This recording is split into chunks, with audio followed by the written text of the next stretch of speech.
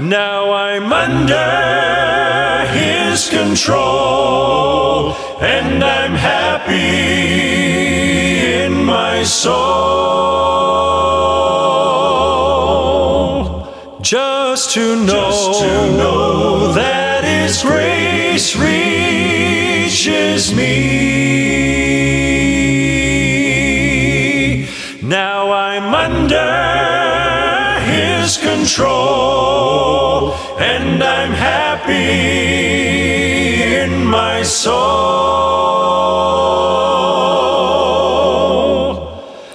Just to know that His grace reaches me.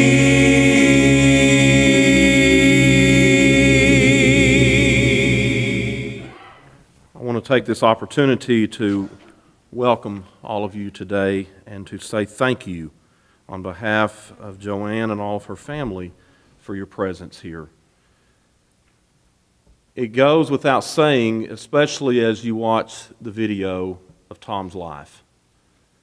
All the pictures that you just watched summarize and capture Tom Wood. Full of life, always smiling. And I'll tell you this, his heart was just as big as that smile. And I know that you know that. And so today, as we gather here, all we really do is put the exclamation point on a great life that Tom lived. Tom would want us to celebrate and honor his life, but more than that, he would want all the glory to go to his Father in heaven. And that's the life that he lived. And today, I know I speak on behalf of all of those that will come to this platform to say some words. We are all honored to be able to speak and share a few words about our friend Tom Wood.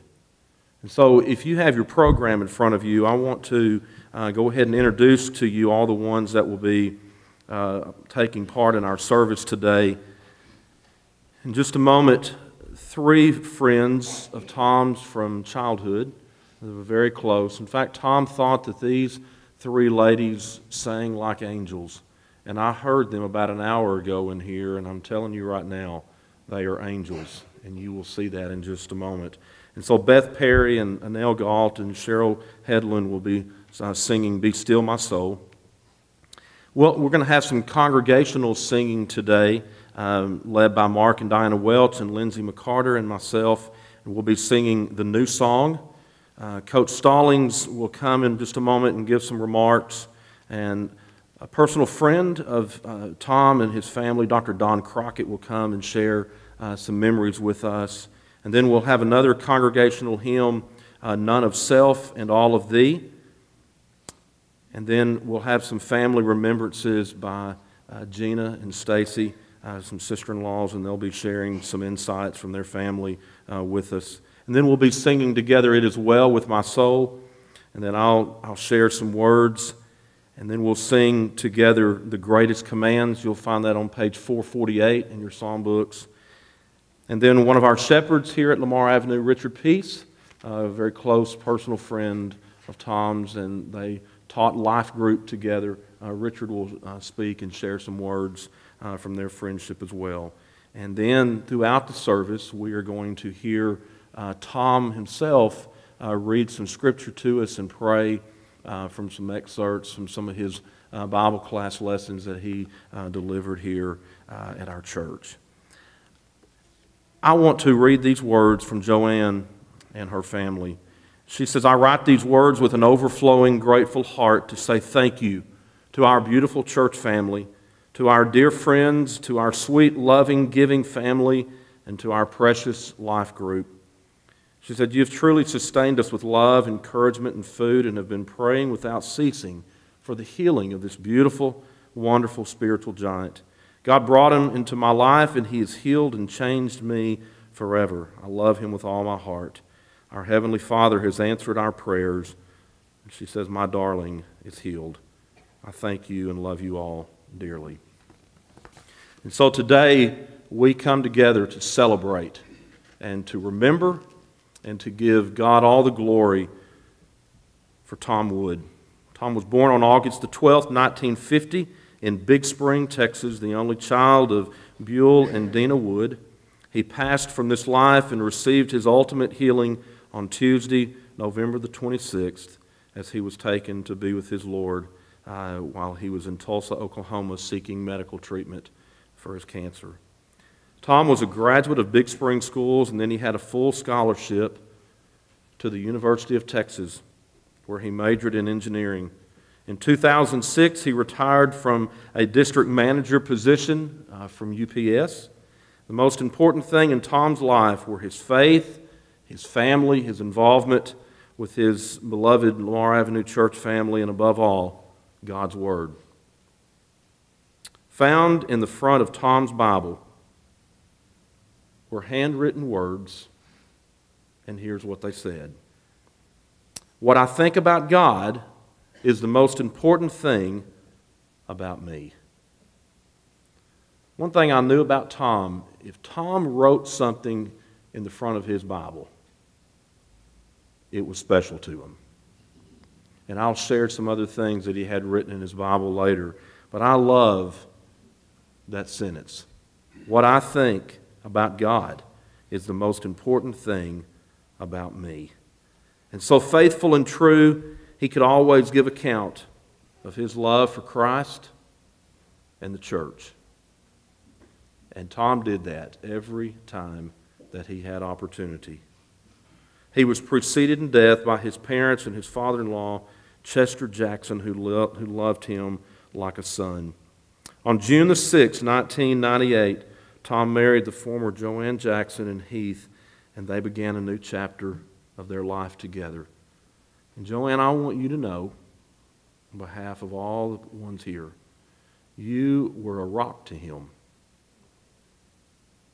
You were his giant. And just seeing the two of you together was just beautiful. And to see you walk with him and take care of him the last 9 months the way you have, wow. What a beautiful testimony, what a wonderful example that you have set for everybody, and we love you. Survivors today include his wife Joanne, 6 children, Matt Wood and Sam and Eric Wood, Shane Prestridge and wife Gina, Amy Owens and husband Doug, and Ty Prestridge and his wife Stacy. 6 grandchildren whom he loved with all his heart and had so much fun with. And so today to Katie and Chloe and Langdon and Lexi and Ridge and Reed, I know there's a void in y'all's heart. But the time that you had to spend with your papa was something really special. He's also survived by his mother-in-law, Marilyn Jackson, and 3 siblings, Janine Jackson, Kathy McNutt, and husband Aubrey and Scott Jackson and wife Suzanne, numerous nieces, nephews, and a host of friends. Among the greatest, his 2 cats, Kitty and Bevo. I know, Bevo, I had to do that. And a man's best friend, his dog Jack. And if you knew Jack, you know right now Jack is lost as he can be, just running all over that house trying to find Tom. And they were inseparable, and it was so fun to watch them. About 9 months ago, when Tom received the diagnosis,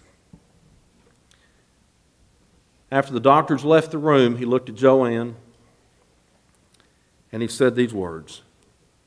He said, "Don't worry. Jesus will heal me either way."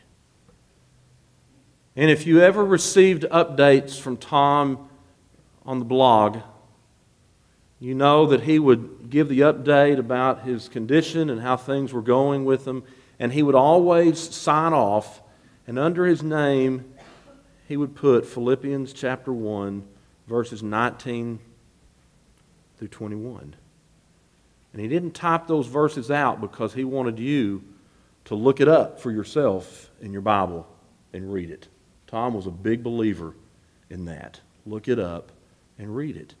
And so, as we begin our service today, I want you to hear these words that Tom encouraged us with from the Apostle Paul from Philippians chapter 1, verse 19. For I know that through your prayers and the help given by the Spirit of Jesus Christ, what has happened to me will turn out for my deliverance. I eagerly expect and hope that I will in no way be ashamed, but will have sufficient courage so that now as always Christ will be exalted in my body, whether by life or by death. For to me, to live is Christ, and to die is gain. As we enter into this time of celebration, as Tom loved to do, he believed that every service should begin with prayer and end with prayer. And so today I want to open us up in prayer, and later in the service, Tom himself will lead us in our closing prayer. So let's pray as we begin. Father God, we thank you so much for being with us today. Father, we thank you for being with us throughout our life. And Father, today as we gather in this place, we do so knowing that our brother Tom is in a much better place than we are. And all we can do from our perspective right now, we can only imagine what he sees, what he's thinking, and what he's experiencing. And I pray that all of us, because of the life that Tom lived and the example and his testimony and his witness, I pray that all of us will live our life in preparation for eternity as well. We thank you for that, Father.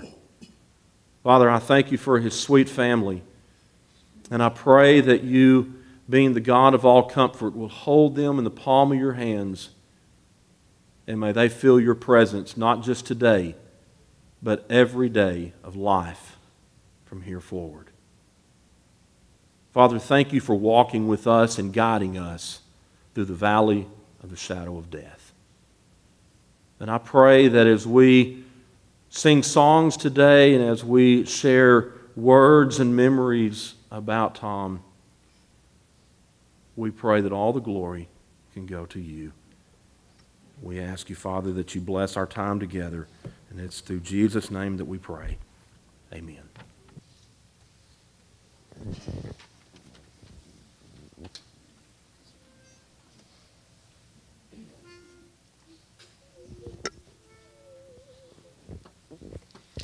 Be still, my soul, the Lord is on thy side.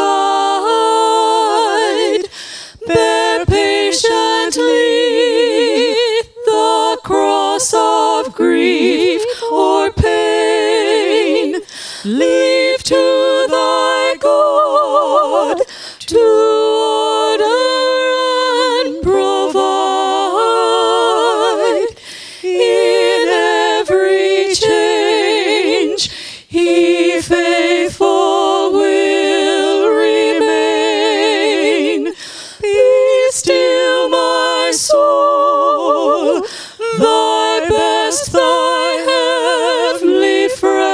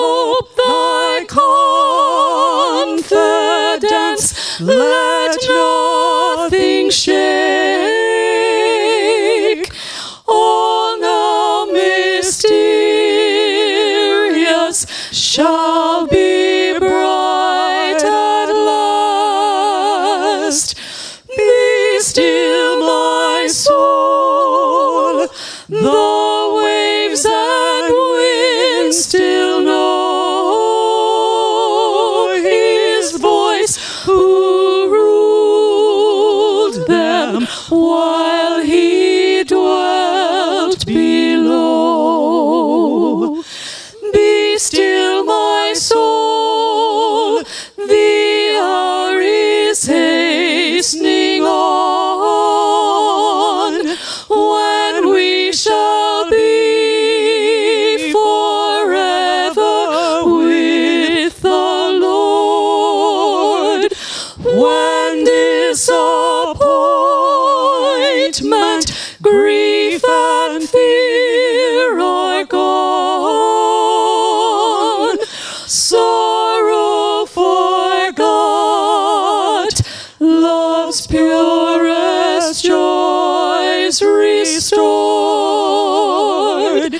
Be still, my soul, when change and tears are past. Oh, safe and blessed, we shall meet at last.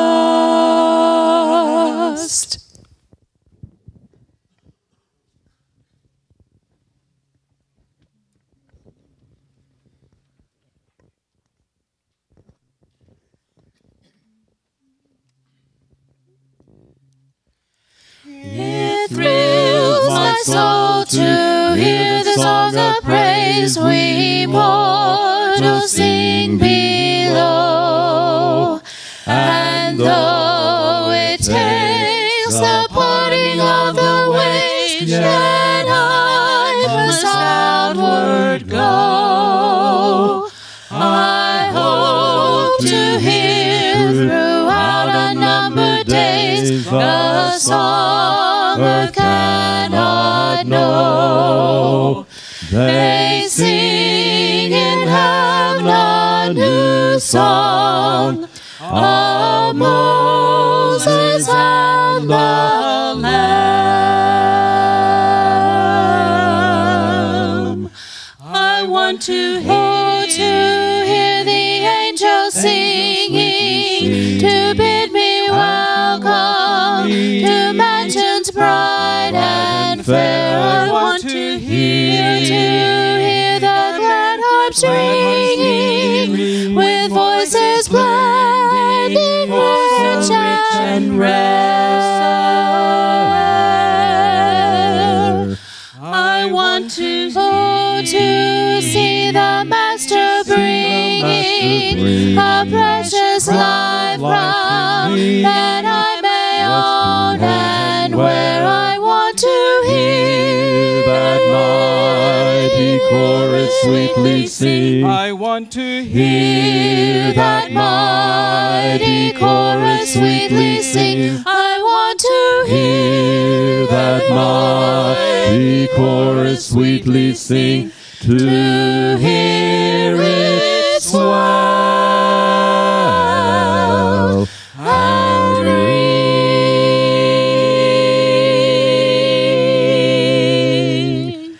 The sweetest song that earth can ever boast was sung when Christ was born. Yet he who walked the Galilean coast sometimes was sad forlorn. He left the earth to send the Holy Ghost to guide us till that morn. They sing in heaven a new song of Moses and the Lamb. I want to hear the angels singing, to bid me welcome to mansions bright and fair. I want to hear the glad harps ringing, with voices blending, oh so rich and rare. I want to see the Master Master See the bring Master bring a precious crown of life to me, that I may hold hold and and wear. wear. I want to Hear that mighty chorus sweetly sweetly sing. I want to Hear that mighty chorus sweetly sing. I want to Hear that mighty chorus sweetly sing. to hear it swell and ring.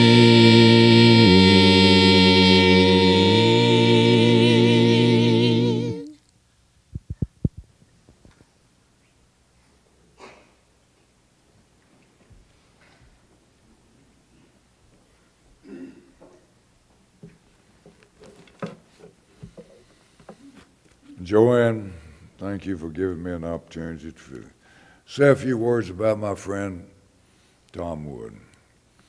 When we think about friend, I love the poem about friendship. When things don't come out right, he turns right in. When none of your dreams come true, he is. He never insists on seeing you, except when nobody else wants to. When you get turned down, he turns up. He never looks for your money, except when you've lost it. Nothing is more important to him than making you look important. And the poem goes on and it's talking about friendship. Tom was our friend. I would say that if we'd look in the dictionary under good man, probably be a picture of Tom Wood. He was a good man. He was a Bible scholar, friend to lots of people, loved his family, loved his animals. I hate to say this, but he loved the University of Texas. I'd sit on that little silly couch of his, and I'd say, Tom, don't you think we need to change this a little bit and get some little Aggie colors in here? And he said, no, I think I'll stick with my orange. What a good man he was. We all said this from time to time to Tom. Tom, how do you feel? I've said that one time, I've said it 50 times. Tom, how do you feel? You know what he told me one time? He said, you know, I'm going to win either way. He said, you can quit worrying about me. I'm going to win either way. He said, if I'm cured and get to live a little longer, what a joy it'll be to be with my family a little bit longer and love my children and the church. And he said, and if I die, I'm going to go to heaven. He said, so you can quit worrying about me. Because whatever way it's going to be, I'm going to win. Tom was not a complainer. A lot of us like to complain from time to time. I never heard him say anything other than I'm fine. Little Johnny was the same way. I've told this a lot of times. Johnny was extremely sick. His oxygen saturation was down to nothing. I looked over at him and I said, Johnny, how do you feel? He said, I'm fine. I'm fine. Passed away the next morning. Tom was the same way. You know, he taught our small group on a Sunday. The following Monday, he goes to Oklahoma, never to return. Yet he wanted to teach that class. And what a great job he did. This is how Tom lived. What does the Lord require of you? You ever wonder what the Lord requires of you? Micah 6:8, it says, act justly, love mercy, and walk humbly with God. That's Tom Wood. In Hebrews 13:5, it says, be content. Be content with whatever you have. That was Tom Wood. Proper respect.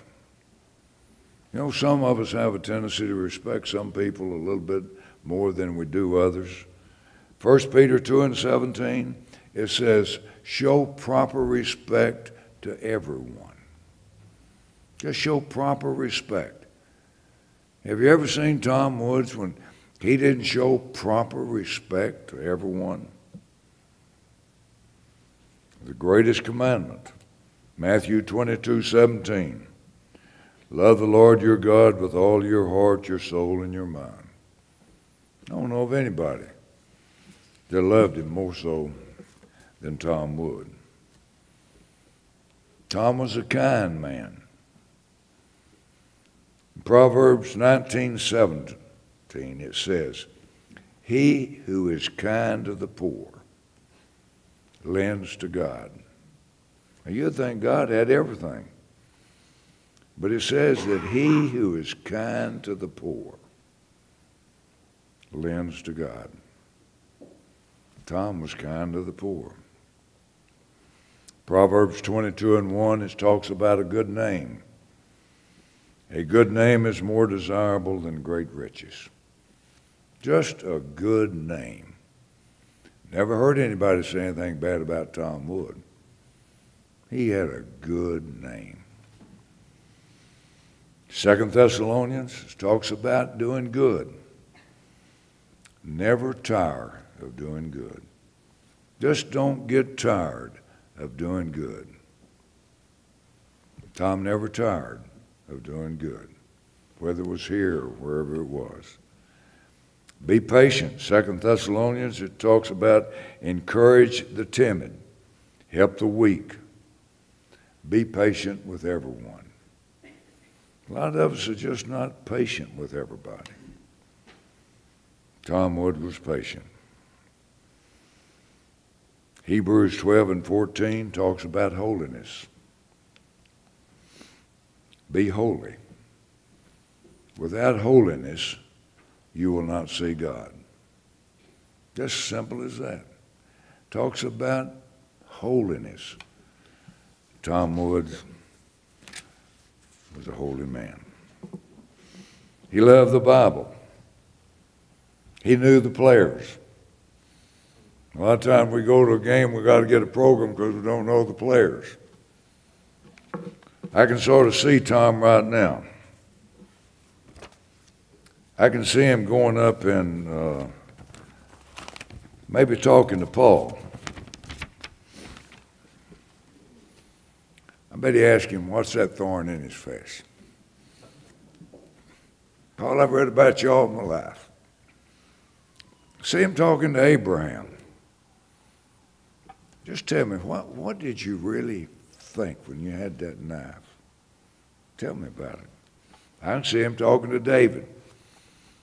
Were you just a little bit scared when you were going down to fight Goliath? Were you just a little bit scared? Can't you see him talking to Peter? Peter, what really was going through your mind when you heard that cock crow the third time? We've discussed it from time to time. Can't you see him talking to Esther? Where did you get that courage? Do you know that you saved the entire Jewish religion, family, people? Where'd you get that courage, Esther? Let's just sit down and visit. I can see him talking to Noah. All those people laughing at you, you just kept on building that boat. That's what made you keep on building that boat. Let's sit down and talk about it. And Moses, did you ever get discouraged? You know, trying to lead those people around, they just fussing all the time. And just how did it feel when you saw that sea parted? And Tom would just go from, you know why? Because he knew the players. He could visit with them and talk to them because he knew the players. He would talk to Daniel and he'd talk to Job. What a joy he must be feeling right now. He kept the faith. He finished the course. How many of us can really say that we've kept the faith? We finished the course. He'll be in God's presence forever. And I can't help but just envy him just a little bit. We all think we might be there, but you know what? No question. Tom's there. Ruth Ann and I got a letter, Christmas letter. You know, you can send letters out during the Christmas vacation talking about the children, and you receive those letters and so forth. And we got a letter from this lady that had a severely handicapped child, both physically and mentally. She wrote the letter talking about the joys of raising that child. But then she talked about the struggles. This is the way she ended her letter. Life is not about waiting until the storm passes by, but it's learning how to dance in the rain. It's learning how to dance in the rain. Just do the best we can with what we've got. And in closing, I love the poem, The Dash. I read where a man stood to speak at the funeral of a friend, made mention of the tombstone, the dates from the beginning to the end. At first he mentioned the date of the birth. The latter he mentioned with tears. He said, what matters most of all is that dash between the years, because it represents all the time that he was alive upon this earth, and only those who knew him best knew what that dash was worth. Matters not how much you own, your house, your cars, your cash. What matters most of all is the way you live that dash. If you could just slow down a bit and see what's true and real, try to understand how the other fellow feels. And more often wear a smile, because a little dash may only last a while. And as your eulogy is being read and your life is being rehashed, are you going to be proud to hear the people say, the way you lived your dash? See, Tom Wood lived his dash. He taught a lot of us how to dance in the rain. Joanne, we love you very much, and all of your family, church family and the friends, and what a joy it was to be associated with Tom the little time that I was.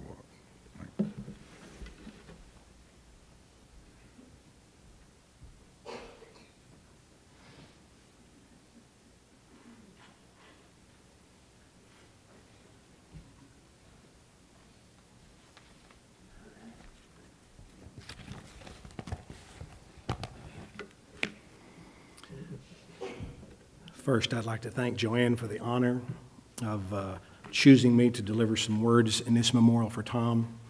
And I'd like to say to her and her family and to the gang members that are present that this is an honor and a humbling experience to be able to do this, but I'm very glad and happy to do it.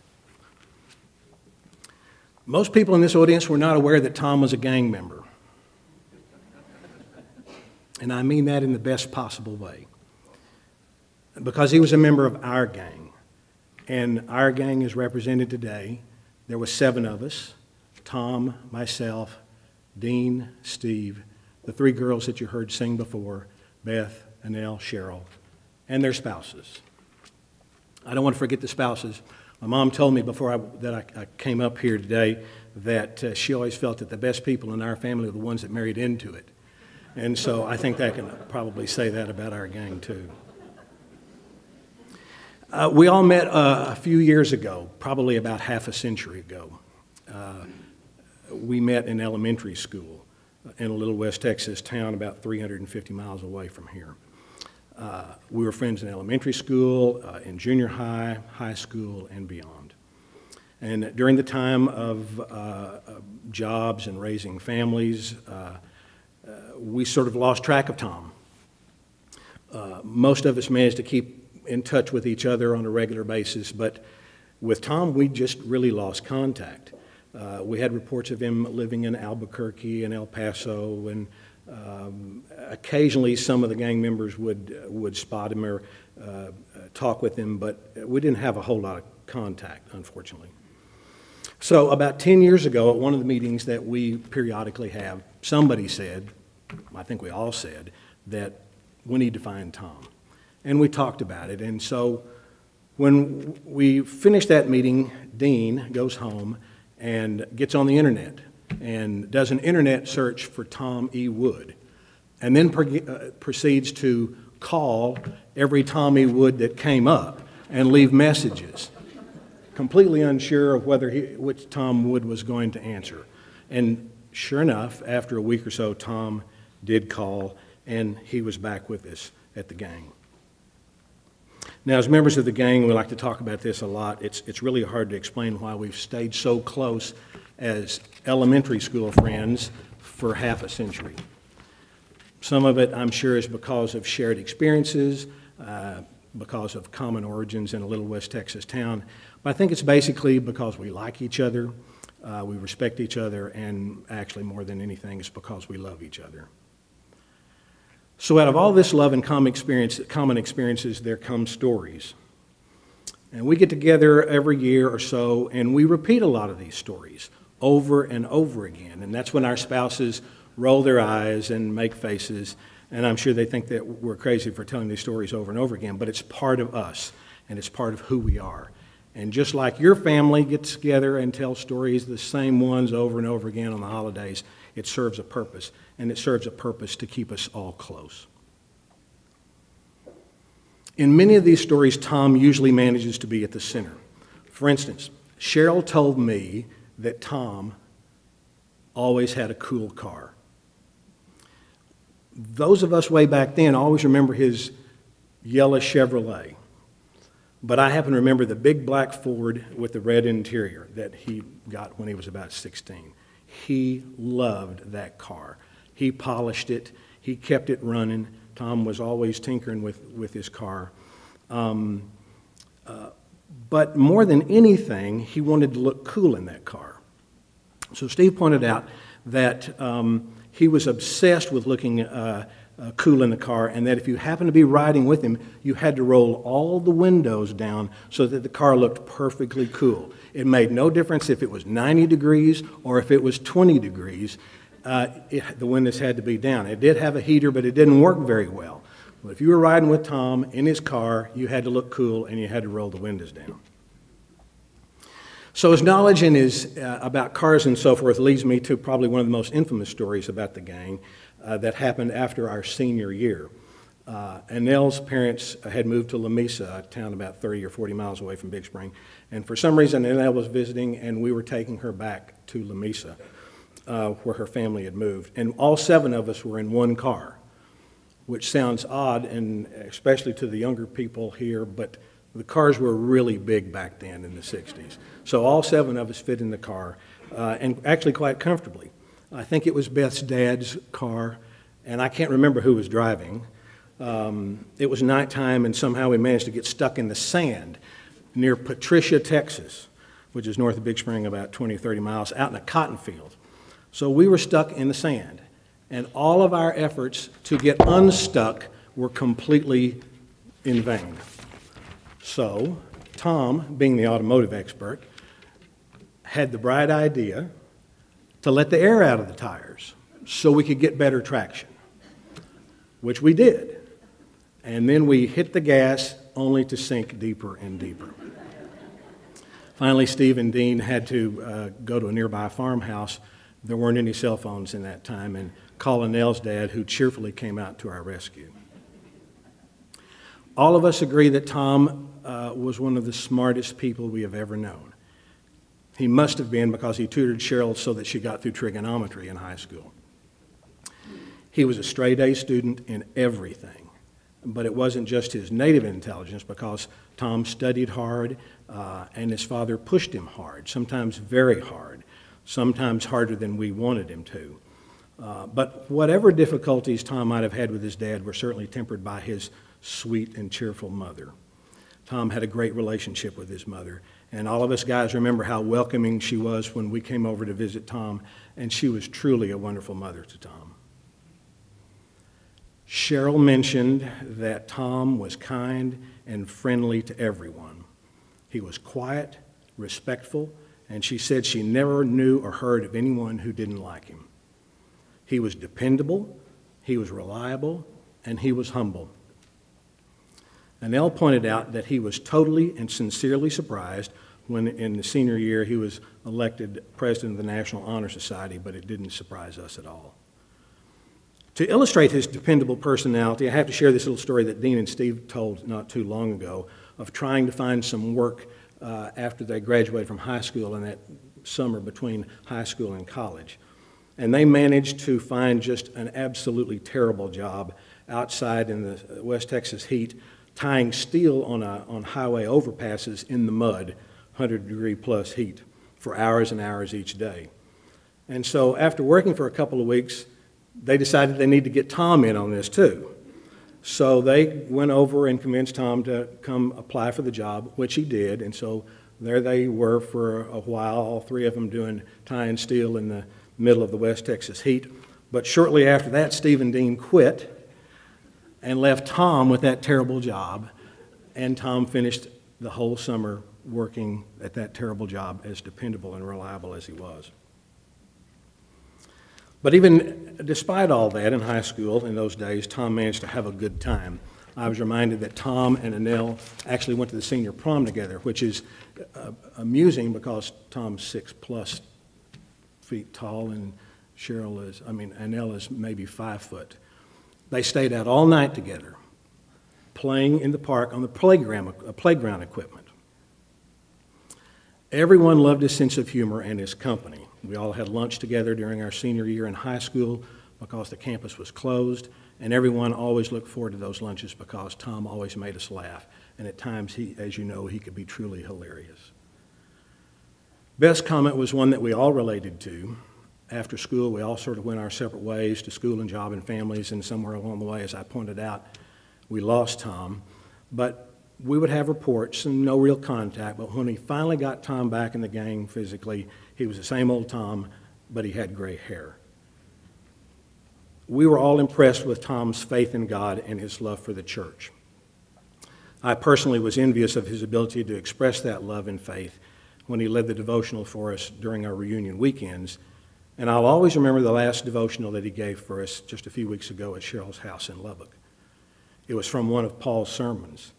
And after hearing of Tom's final illness, it prompted me to seek comfort in one of my favorite verses from Corinthians 15, where Paul says, "But let me reveal to you a secret. We will not all die.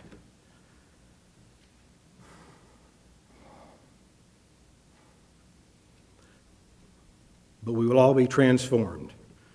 It will happen in a moment. Those who have died will be raised to live forever. And we who are living will also be transformed. For as dying bodies must be transformed into bodies that will never die, our mortal bodies must be transformed into immortal bodies. Then when our dying bodies have been transformed into bodies that will never die, this scripture will be fulfilled. Death is swallowed up in victory. O death, where is your victory? O death, where is your sting?" Now, the apostles lived with Christ for years and certainly viewed him as their Savior, but they also must have felt a tremendous loss when he died because he was their friend. And in Acts 2, on the day of Pentecost, Peter, I think at least in part, was trying to console and comfort his fellow apostles about their friend Jesus when he said, "But God released him from the horrors of death and raised him back to life, for death cannot keep him in his grip." And then he quoted King David, "I see that the Lord is always with me. I will not be shaken, for he is right beside me. No wonder my heart is glad and my tongue shouts his praises. My body rests in hope, for you will not leave my soul among the dead or allow your Holy One to corrupt in the grave. You have shown me the way of life, and you will fill me with joy of your presence." And so, my friends, I choose to be happy and joyous today. I was chosen to stand up in front of you and add it all up, to distill Tom's life into an essence that we can take with us whenever we leave here, and of course that's impossible to do. But let me just say this. He was a smart man, a really smart man. He loved cool cars. He was funny, loving, dependable, and humble. He loved his wife, and he loved his family openly and proudly. He loved his God and his church deeply and fiercely. And he was my friend. If you would, turn in your songbooks, number 695. Sing along, None of Self and all of these, 695.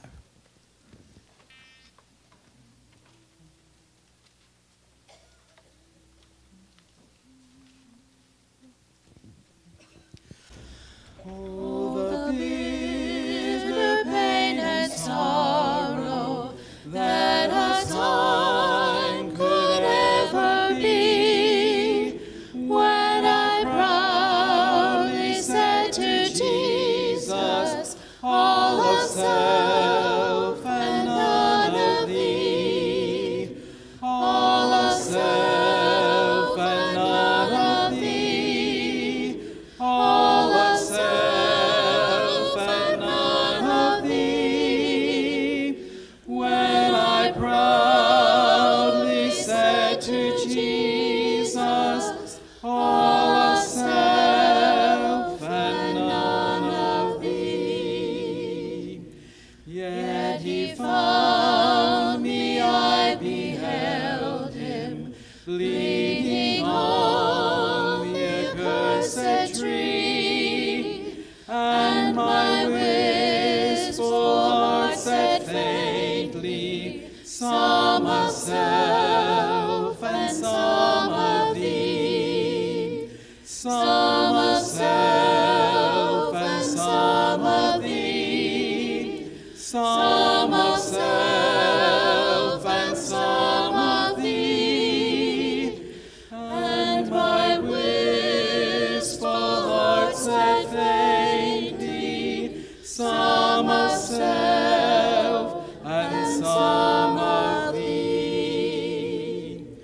Day by day his tender mercy, healing, helping, full and free, brought me lower while I whispered, less of self and more of thee, less of self and more of thee, less of self and more of thee, brought me lower as I whisper, less of self and more of thee. Higher than the highest heavens, deeper than the deepest sea, Lord, thy love at last has conquered none of self and all of thee, none of self and all of thee, none of self and all of thee, Lord, thy love at last has conquered none of self and all of thee.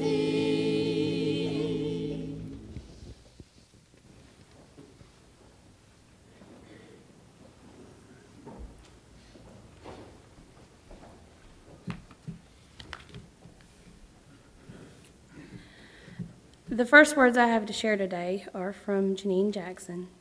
She is Tom and Joanne's sister and our Nene. She's written, our little sister had been single for 12 years. She had been very picky, and so had her family. The Jackson family gatherings are a true trial by fire. Then Joanne brings Tom Wood to a Sunday lunch, about 40 of us. Tom is a tall, handsome, well-spoken, silver-haired gentleman. They look like a match, but that is not enough.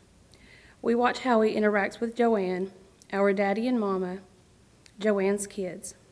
He is looking good to us, but we don't want to interfere too much. After a time, at one of the family gatherings, I say quietly to Joanne, you know, it's good with us if you keep Tom. He's a good one. A few months later, I am saying to her, not to be pushy, but if you and Tom just happen to want to get married, we sure would be happy to throw you a fine wedding. Then we just sat back and tried to stay out of their business. Well, mostly. I will never forget the night she called shortly before midnight one weekend and said, Tom proposed. I made her repeat it, and then we started jumping up and down and squealing on our respective phones like teenagers. Then I heard the date, 6 weeks away, and I had not told anyone yet about buying and remodeling a house. So Tom and Joanne never saw their wedding venue till the day of the wedding. But it didn't matter. They only saw each other. The bride came down the stairs looking like she had just found her dream to a groom that knew he had found his dream too. And I will never forget the look on my daddy's face as he led Joanne to Tom. It said, my little girl's heart is at home and it is safe. Daddy loved Tom deeply and saw Tom live his promise. Our family got 3 handsome new boys, Matt, Sam, and Eric. And they got sisters and brothers and cousins and aunts and uncles galore, and more noise and hugs than they knew existed. What all the kids in the family got was unconditional, strong, fair, and wise love from this new bond. Tom and Joanne were the best team I have ever seen at putting God at the center to heal and love each other and to heal and love their children. Their love story wrought miracles in raising a family and reaching out to others and showing us all how letting God be the center of it all makes for a real life, no matter what has come before. I have heard it mentioned that Tom was a spiritual giant, and truly he was, always studying, always thinking, always speaking with a gentle voice and love, and always trusting in his God. Ironically, our last 2 conversations may have been the ones he meant to leave with me for my own life. One was in a lesson he did at the parish church. He said, the law of Christ is the law of liberty. It is the law of love and voluntary, unsparing sacrifice for the good of man to the glory of God. This kept speaking to me, so I called him later to write it down just as he said it. I carry it in my Bible. The other was in a conversation as the siblings and Mama gathered for lunch a few weeks ago. We lingered for hours in a conversation of faith and reaching for more God. We asked deep questions. I was speaking of how God handled situations and peoples of the Old Testament and how strict it was. I was sitting by Tom, and he never skipped a beat and said, with that gentle, non-judgmental voice and kind smile, but he was always just. I have thought of that every day since, how Tom believed that God is just with every part of him. He had peace from the beginning that whatever the outcome, he would have complete healing. The rest of us just have to find our peace in knowing Tom's peace, perfect healing and blessed reward. I am missing my brother that would send me old lady Maxine birthday cards and tease me about being older because I was older by a whole 7 months. I miss the tall brother that had to change my light bulbs every time he was there because I couldn't reach. I miss how he had to bend way over to hug me because he towered over me.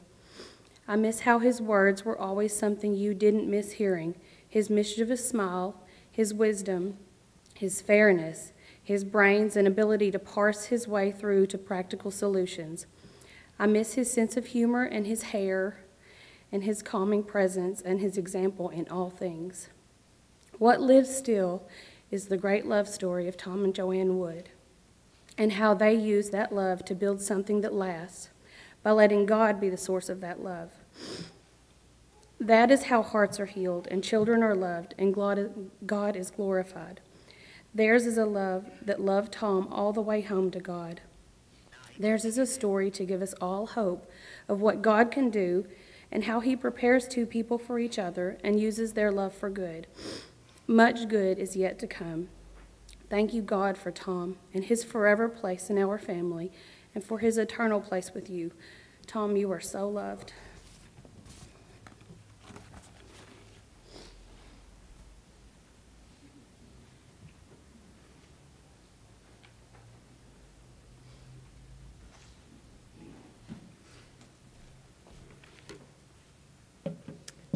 As the newest member of the Wood family, I had the blessing of knowing Tom Wood for 3 wonderful years. And Tom filled those years with wisdom, love, and a lot of laughter.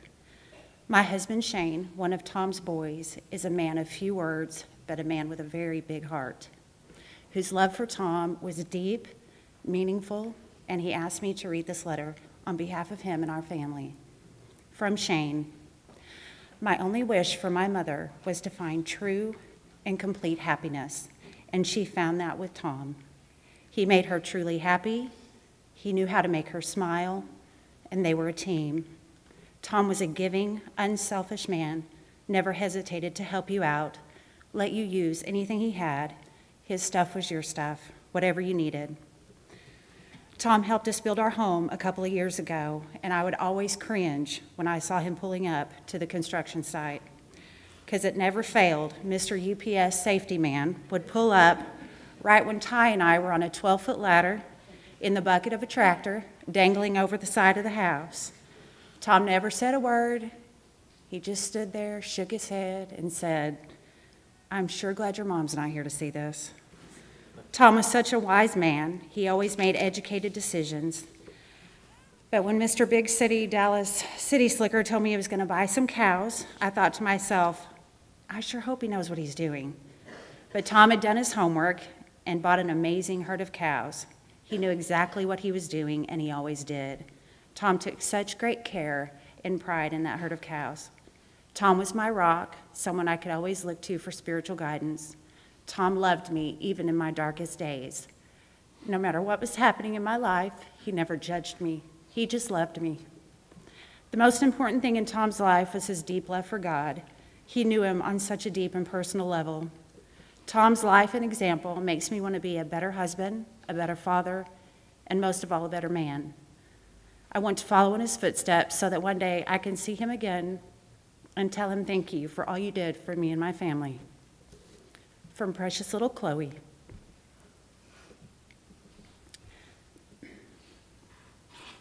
My papa was a role model. He was my papa, and I was his CLP, childlike princess. We had a special handshake. Papa taught me about God, Jesus, and he always took me to church. I will always remember how much he loved me, and I will always love him. From Lexi. I was not able to know Tom as long as most of the family, but the time spent with him was very special to me. Tom was the most godly, loving, caring person that anyone could ever meet. He welcomed me to the family with open arms and treated me like I had been there for years. Tom and I shared something special right off the start. We had the same birthday, but I told him we were long-lost twins, and too bad for him because I got all the looks. My favorite memory with Tom is when we played Scrabble, and it just killed him because I finally beat him with the word hazy. He just got so mad, but ever since then, he would always greet me with, "Hey, Hazy." Tom may be gone, but he will never be forgotten. He has a special place in my heart and always will. Thank you for your kindness, love, guidance, and comfort. I love you, Tom. From Langdon. Tom always joked with me about how I was wearing the wrong shade of orange. He would say, "Your orange is just a little too bright for me. It needs a little more burnt orange in it, but it's more acceptable than those shades of red that are out there." I haven't been a part of Tom's family for very long, but an outsider looking in would have never guessed it. He and the rest of the family accepted us and made us feel like we had been with them all along. I can't say there have been many men in my life that have been a positive role model for God and being a God-fearing man, an outstanding father, and the most loving husband a woman could ever find. But I can say Tom was that person and so much more. I got to sit with Tom for a little bit while he was recently in the hospital, and words cannot express the feeling I experienced just holding his hand. Tom is truly a man of God, and you could feel it every minute you were with him. I thank God for blessing each and every one of us with Tom, and I know he is up there looking down on us, smiling with a big grin. He will have a comment for my too bright orange shirt when I get there one day. I love and miss you, Tom.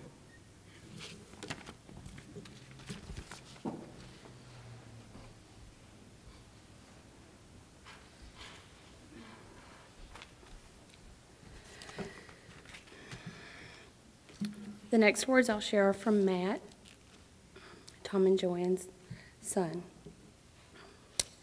There's so much to say about my dad, but no words will tell the story of how awesome he was. He was so many things to all of us. He was a friend, co-worker, boss, employee, leader, husband, and grandpa. But to me, he was my dad. He could always make me laugh with corny jokes that some people don't appreciate, and he was always there to give me his advice, even though I didn't always listen. He was so proud of all of us, and he made me feel like I was doing good every time I talked to him. He loved my stepmom with all his heart, and I am so glad that our family is what it is because they loved each other. He taught me almost everything I know that is worth knowing about being who I am today. He taught me about hard work and being honest. He taught me to treat others with respect and how I would want to be treated. I can't thank you enough, Dad, for everything I am. I'm going to miss your big hugs and our long talks about whatever we decided to talk about that day. I am so glad you are my dad. I love you. From Tom and Joanne's daughter, Amy. I'm so blessed beyond words that God gave me my daddy, Tom. God truly smiled on our family. My favorite time is when we all got together over at Mimi and Papa's. He greeted us all with big smiles and bigger hugs. I will miss his big arms around me and knowing that I was his girl. We loved to argue who loved who the most. Tom usually won that battle, but that was okay with me. A few things that I want to thank my sweet Tom for are loving my precious mama and spoiling her, for showing your children what a true love story is all about, with Christ as the center of your love, sharing your faith, and that following Christ is not by sight, and sharing your wisdom and integrity that you have instilled in each of us. Proverbs 20, verse 7. The righteous who walks in his integrity, blessed are his children after him. I love you the mostest, your girl. From Amy's husband, Doug. I love Tom very much. He was like another father. He inspired me greatly with his selflessness. He gave his time and love and energy to all of us without asking anything in return. I will always love and miss him, and I will strive to be the father to my children that he was to all of us. From Doug and Amy's son, Ridge, Tom's grandson. I love you. I miss you, Papa. You are the best man ever.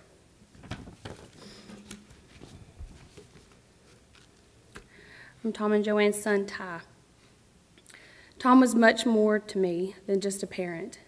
He was also a friend to talk to laugh with, and to work with. As smart as Tom was, he would still ask someone like me for advice about things he knew all about, not just to make me feel involved, but to gain my insight. Tom was a continuous learner who in turn encouraged my best. Thank you, Tom. I love you. And these words are mine. My parents were Robert and Kitty. They were wonderful parents whose unfailing kindness, support, and encouragement I will forever treasure. They loved me unconditionally, and I will carry that love with me all my life. Kitty and Robert passed away 18 and 5 years ago, but during those times I met and married Ty.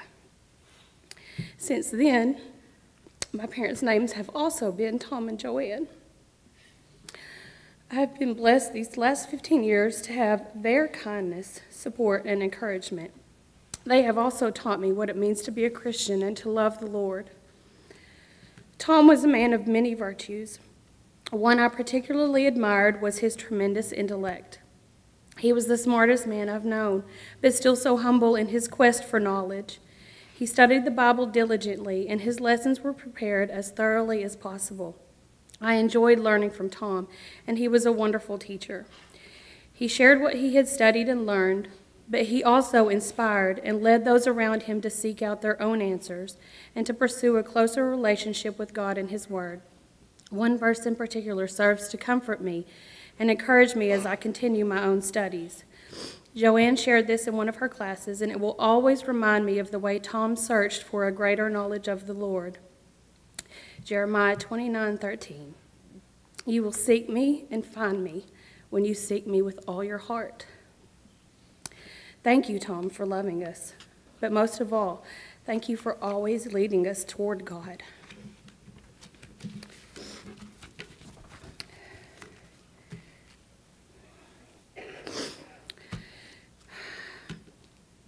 My final words are from Tom and Joanne's other sister, Kathy.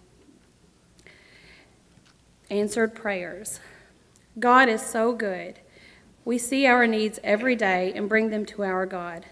Sometimes we wrap them all up and give vivid detail, like our God doesn't already know exactly what we need. Years ago, our family prayed for my baby sister. We prayed that God would take care of her physically, emotionally, and spiritually. Our sweet baby sister had struggled so hard, but she grew strong in the Lord by grabbing hold of the hem of his garment and drawing herself closer each day. Her children were grown before God answered our prayers. Tom came quietly into our lives and blessed us all beyond description. He loved my baby sister like she deserved and had longed to be loved. He provided a stable home and kept her safe. God had surely answered our prayers. Joanne was happy and safe for the first time in years. As the years passed, Tom became more than a good husband. He became the solid foundation on which their family grew. Matt, Sam, and Eric were precious additions to Shane, Amy, and Ty. The love that flows in this family truly filters down from the top. The top or head of this family is God. Tom studied and became one with God. He took his role as spiritual leader of the home seriously. He used his godly wisdom to lead his family. He lived a Christian example that cannot just be taught. When we limit God with a detailed description of our needs, God says, I can do better than that. And in bringing Tom into our family, God just keeps on giving. Into this family, Tom brought love, stability, safety, acceptance, wisdom, and a direct link with God. Tom's greatest gift to this family was teaching us all about the love of God. Through his love for his family, he gave us a glimpse of God's love. Isn't that a husband's and father's most important role? We will miss you, Tom, and thank God for your precious life. As God comforts us through this loss, may we all follow Tom's example and continuously draw closer to the Lord. And may we exchange Tom's loving arms for the arms of the Father. Again, if you'll take your songbook and turn to number 490, 490, It Is Well With My Soul.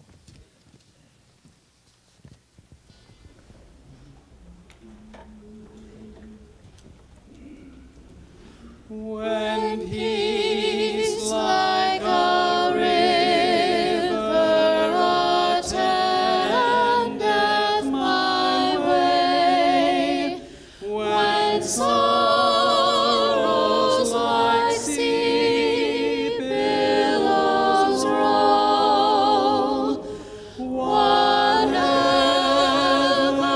my lot thou hast taught me.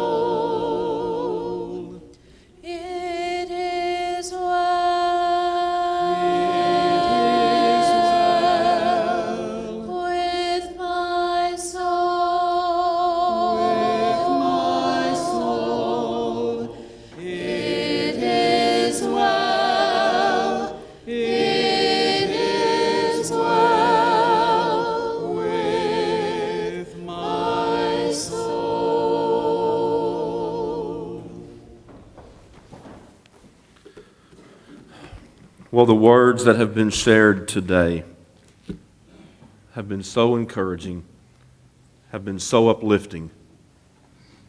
And as I've listened to the stories, one thing that I cannot help but think is none of these things are by accident. They're all by the providential hand of God. And they're all by the hand of God in the fact that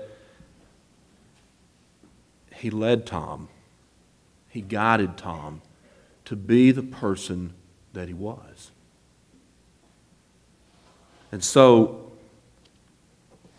as we've heard today, he was all about giving, not receiving.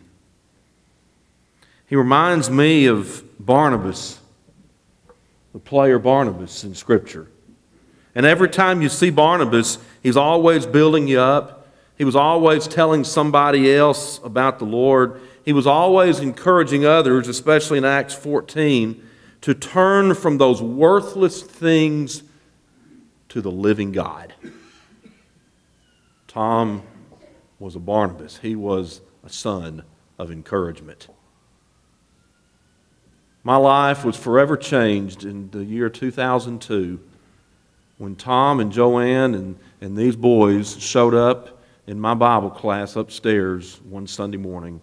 And as I met them and found out that they had bought land and was planning to move this direction in the next few years, I always looked forward to Tom and Joanne and their family coming to class. And it didn't take long to realize, man, here is a spiritual giant. Always had a word to say, or two or three. Always had Scripture to back it up. Always had stories to go along with that. And all of it was so meaningful. I miss Tom weekly saying, "How are you, little brother?" And I miss those nudges that he and I had about the Oklahoma Sooners and the University of Texas. We had some great and fun talks about that. I miss looking over here to my left as I was preaching, and I'm going to miss watching Tom. I'm going to miss seeing his Bible open. I'm going to miss his nods. That encouraged me. He was with me. He was a great encourager to me. I'm going to miss our talks in my study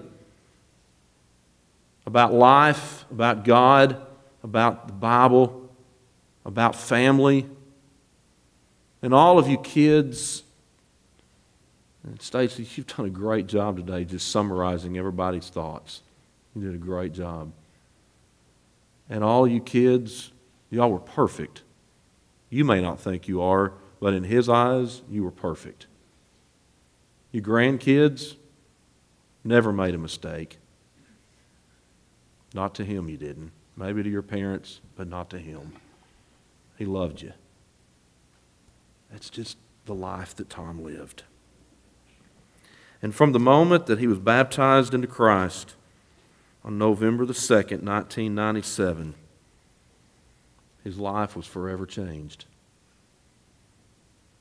And to you and I, we would think, well, he had a lot of catching up to do. Well, let me tell you, he did it.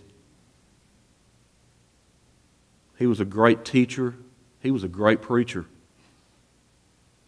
I'll never forget the Sunday night in September, just a few months ago. All of his family drove into town on that Sunday night, and Tom just walked in just ready to go. Probably not feeling like doing what he was about to do, but you would have never known that because he was fine. He was all right. And he preached the Word that night. Took his Bible and his study guide to Tulsa because in his mind he had to check out of that hospital and get home for life group so he could teach on the Gospel of Luke. Even went through some of those passages with Joanne. Listen to this. Listen to what Luke says here. And you knew anytime Tom said, listen to this, it was going to be good. And I love how the family remembers this phrase. It didn't matter if you went to Tom and asked him about anything, about life, about advice on anything, from cars to cows to homes to the Bible, whatever it was, he would always say, well, let's think about that. Because he always, and I know it drove you crazy when he said that, because you really wanted to know what he thought. But what he wanted you to do more than anything was come to that conclusion on your own. He would give advice and he would guide, but he would never tell you what you needed to do. And I love that about that man. And from the mouths of babes, I love Ridge would always say, what would Papa say about that? Ridge, for the rest of your life, buddy, go ahead and say those words. I wonder what my Papa would think and say about that. Don, I appreciate your words about y'all's time together in Lubbock just a few weeks ago. Joanne gave me a little bit of that story the other night. And I love the lesson that he taught, because Tom was always humbled to understand how God could forgive him. You know, it's one thing to say God forgives you. But for Tom, when he owned that and it became personal to him, he just could not fathom how God could forgive him. And so the main gist of the lesson that day was simply this: whose child are you? And what a great question for all of us. Whose child are you? And as you leave this place today, will you make a difference for the King of Kings and the Lord of Lords? Because that's what it's about. Tom taught us that. But where did Tom learn it from? Almighty God. That life is all about God.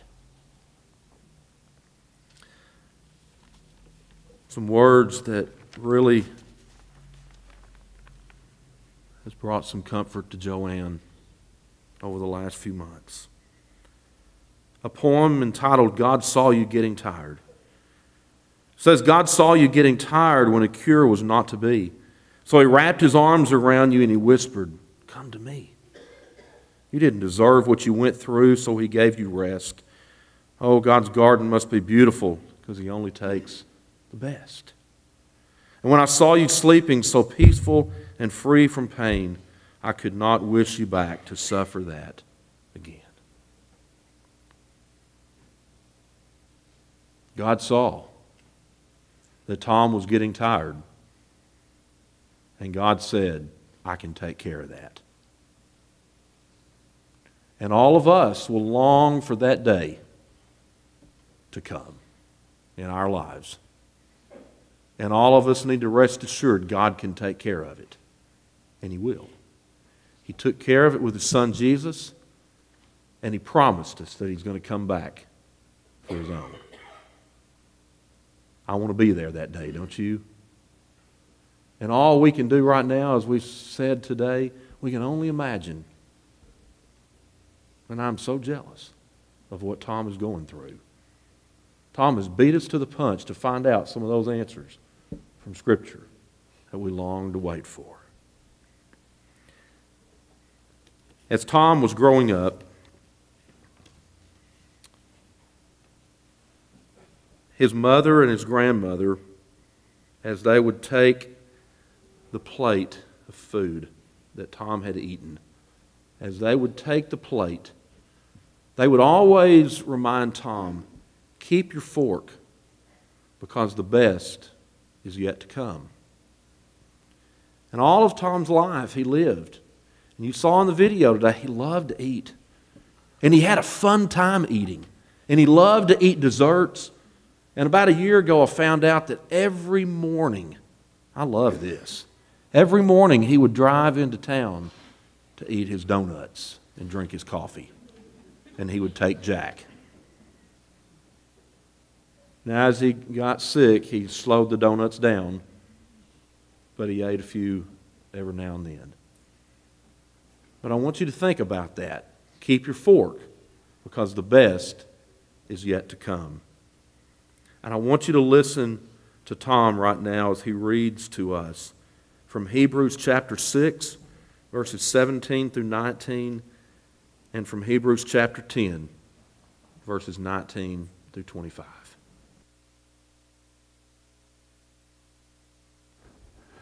Because God wanted to make the unchanging nature of His purpose very clear to the heirs of what was promised, He confirmed it with an oath.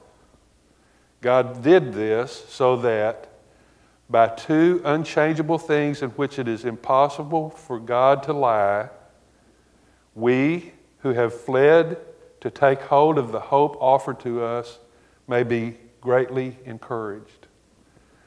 We have this hope as an anchor for the soul, firm and secure.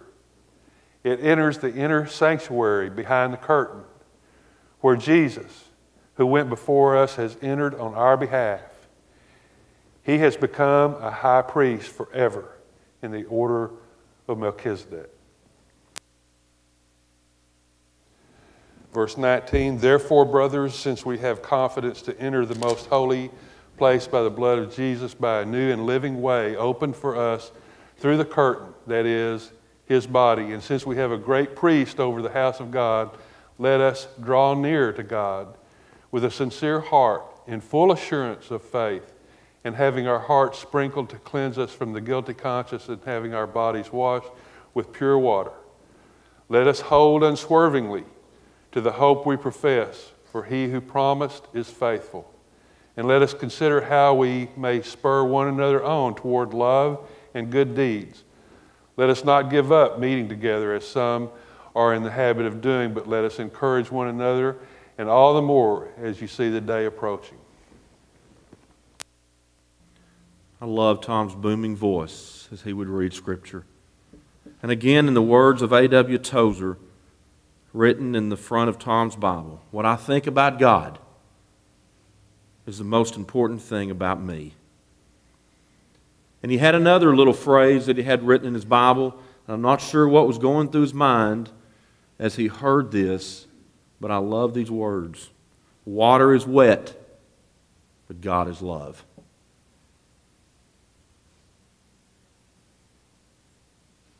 And he knew that, and he lived it out so well. And I want you to listen to these words from 1 Peter chapter 3 that Peter writes beginning in verse 8. And I believe, as the family said, these words really summarize the life that Tom Wood lived. Finally, all of you live in harmony with one another. Be sympathetic. Love as brothers. Be compassionate and humble. Do not repay evil with evil or insult with insult, but with blessing, because to this you were called, so that you may inherit a blessing.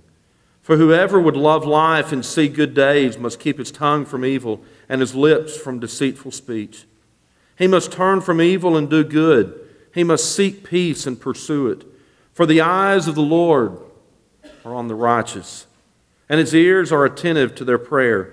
But the face of the Lord is against those who do evil. Who is going to harm you if you are eager to do good? But even if you should suffer for what is right, you are blessed. Do not fear what they fear. Do not be frightened. But in your hearts, set apart Christ as Lord. Always be prepared to give an answer to everyone who asks. But do this with gentleness and respect, keeping a clear conscience, so that those who speak maliciously against your good behavior in Christ may be ashamed of their slander.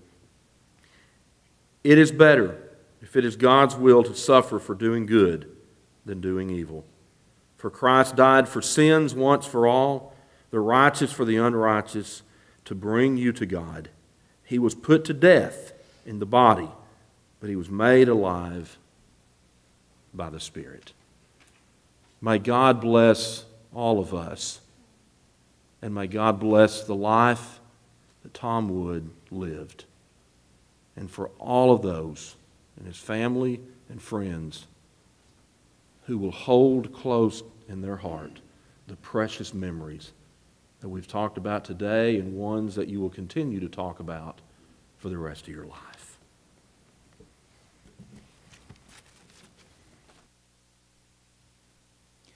Again, take your songbooks and turn to number 448. 448, The Greatest Commands.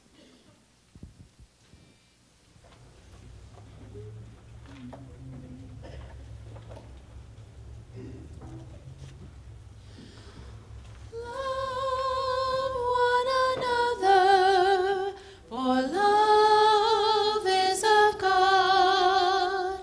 He who loves is born of God and knows God. He who does not love does not know God, for God is love. God is love. Love one another, for love is of God. He who loves is born of God and knows God. He who does not love does not know God, for God is love. God is love. Love one another. God is of God. God He who loves is born of God and knows God. God is love. God is love. Does not know God. For God is love. God is love.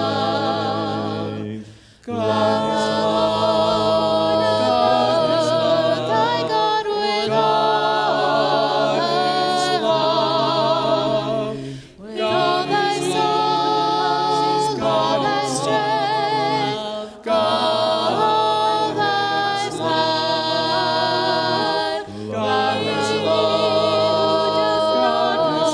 thy God with all thy heart.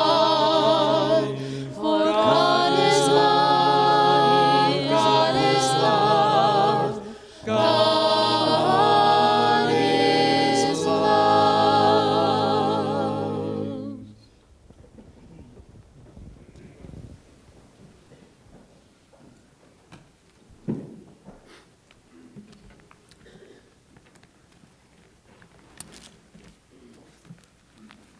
You know, when you go last, there's always a fear that everything you're going to say has already been said. But Coach, in his great wisdom, said, it's okay to repeat things because we're talking about the same person. And it's pretty obvious from all the comments that have been made today, we're talking about Tom Wood. We all knew him the same way. Tom was my friend.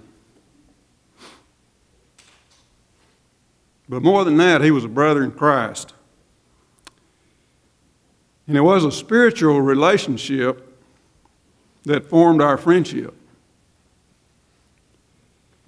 Tom had a kind, gentle spirit. He was truly a blessing to me, and I loved him for that. Tom and Joanne often confided in me as their elder shepherd. What a humbling thing it is to have watch over others as one who must give an account to God. But it was a privilege to serve them in this manner. In 2009, I was in need of a church life group co-leader. And as Patrick and I discussed possible men, Tom's name came to mind. And Patrick asked Tom if he would serve, and of course, he always accepted an opportunity to serve. He was always willing and able to lead and to teach. And so it was through our co-leading a life group that our friendship was bonded. We would take turns teaching. It was my turn Sunday evening, November 17th, but I had surgery scheduled the Friday before and not expected to go home until the following Saturday, so Tom was more than willing to take my turn. Some of the group noticed that Tom was not feeling well. The next life group meeting was this past Sunday, December 1st. And as Joanne told Patrick, she also told me that Tom had taken the lesson plan to the hospital in Tulsa, and 2 days before he died, he was studying and highlighting the lesson plan so he would be prepared to teach this past Sunday. He was in God's Word right up to the end. Tom was an exceptional teacher of God's Word. He put forth extra effort in perfecting his instruction and presenting God's truths. You always learn something new in his lessons. He exhibited special insight. He examined the Greek and Hebrew meanings to help his students better understand what God was communicating to his people. Tom's true colors shone through during his illness and medical treatment. When asked, "How are you doing?" or "How do you feel?" he would smile and he'd say, "I'm doing okay. I'm doing okay." Gene said he said, "I'm doing fine." When Joanne asked me to speak today, I began to think of words that describe Tom. Words like faith, assurance, trust, and confidence quickly came to mind. When Tom said, "I'm doing okay," he was saying, I have faith, assurance, trust, and confidence in the Lord who loves me and has secured my salvation. So I'm doing okay. Tom believed with all his heart the inspired words of the Apostle John recorded in 1 John chapter 5, verses 1 through 5, and a concluding verse 13.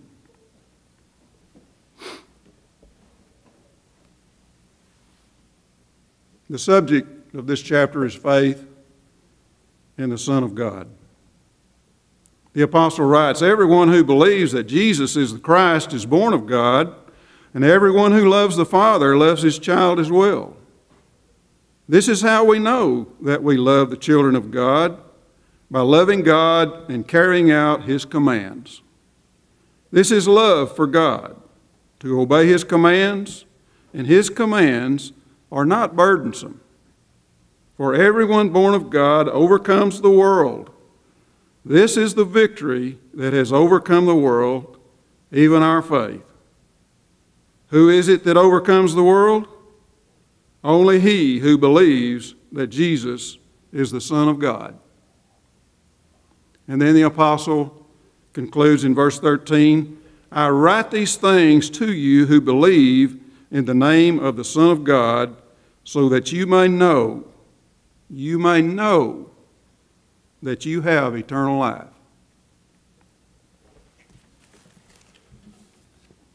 So Tom's faith and belief in the Lord has allowed him to overcome the world, so he can come over and live eternally with God.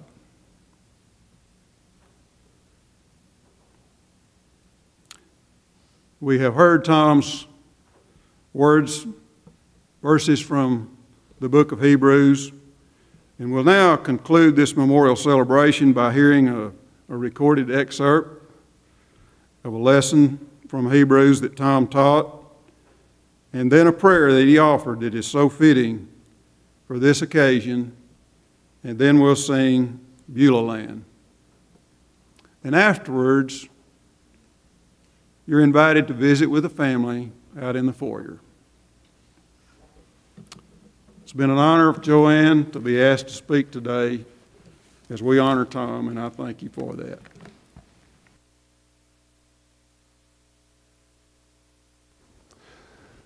So I guess in summary, we certainly face a lot of trials and tribulations ourselves, and we need encouragement.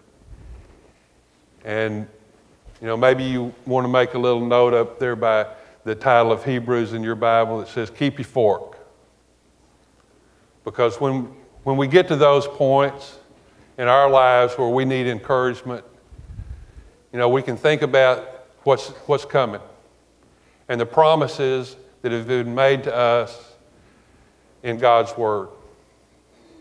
An unshakable God, a faithful God, one who loves us so much that he sent his Son to die for us on a cross, once for all. So I appreciate your attention. If we could, I'd like to end our time with a prayer.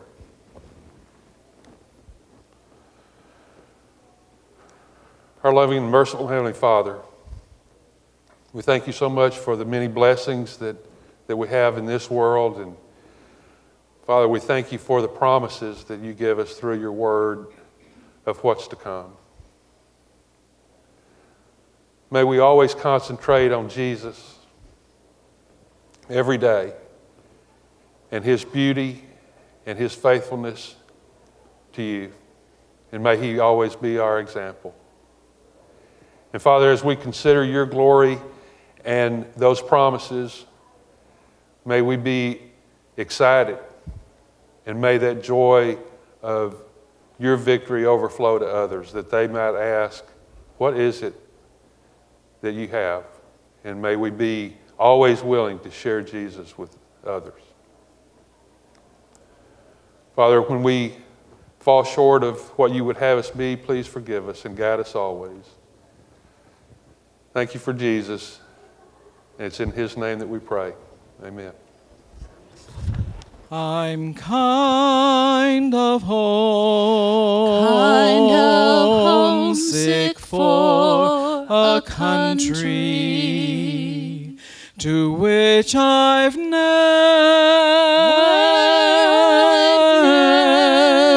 been before. No sad goodbyes will there be spoken, and time won't matter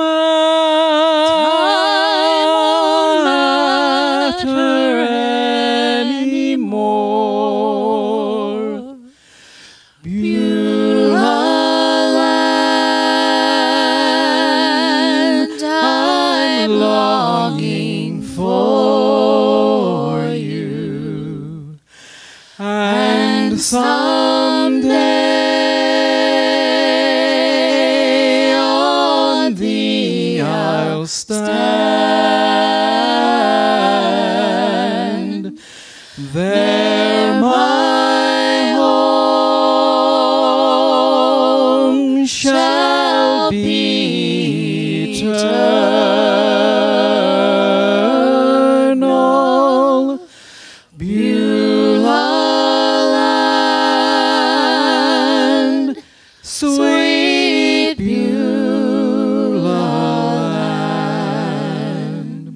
I'm looking now,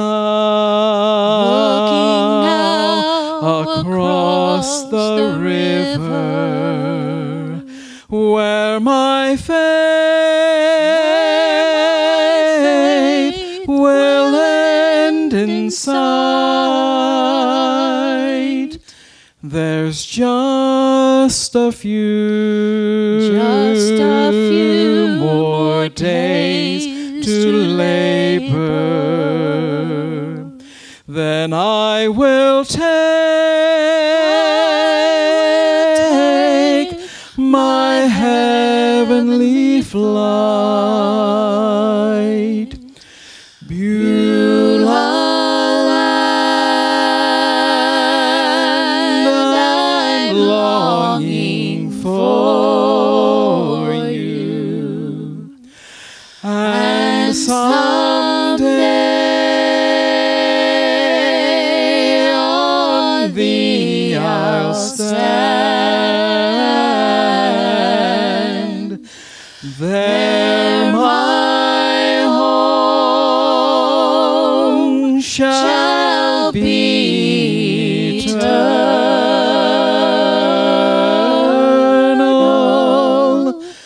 Beulah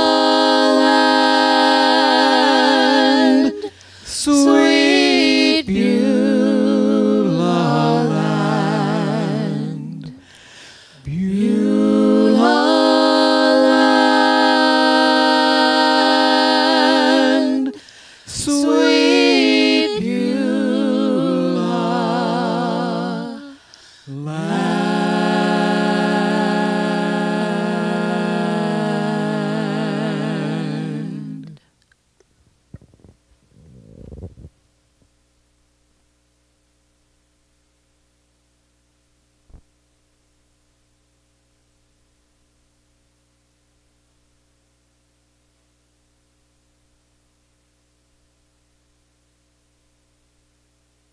I come to the garden alone, while the dew is still on the roses, and the voice I hear falling on my ear, the Son of God discloses.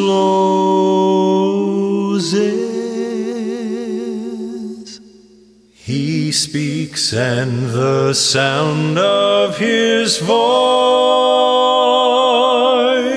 is so sweet, the birds hush their singing, and the melody that he gave to me within my heart is ringing.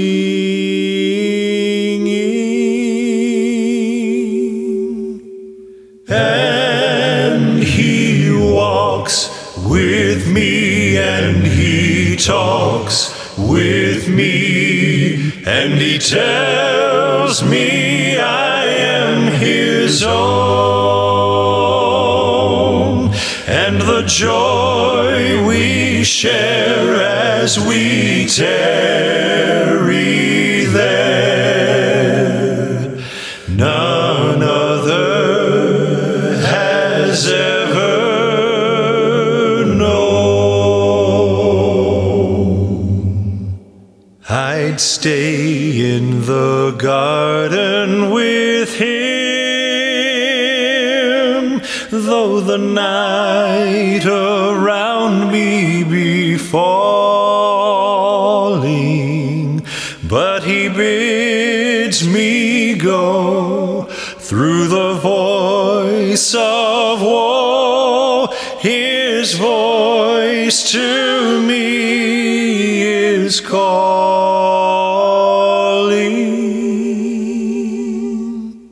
and he walks with me, and he talks with with me, and he tells me I am his own. And the joy we share as we tarry there, none other has ever known. And he walks with me, and he talks with me, and he tells me I am his own.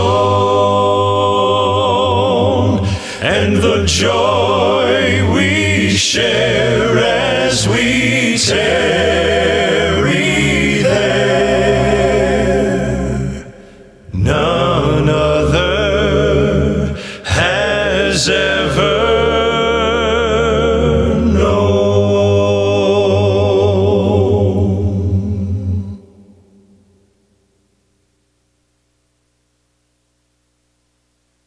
Tell me the story of Jesus, write on my heart every word.